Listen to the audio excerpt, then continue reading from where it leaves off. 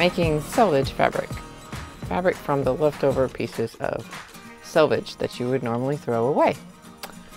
And I do that by taking background fabric, which is also fabric that you might throw away or not want. Ugly fabrics, that kind of thing.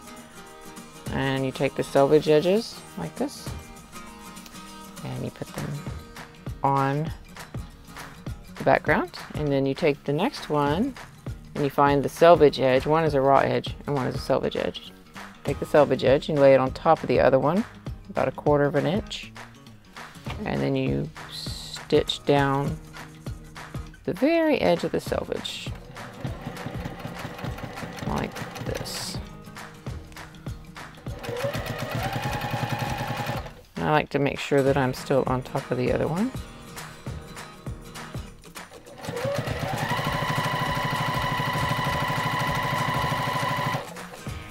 As I go.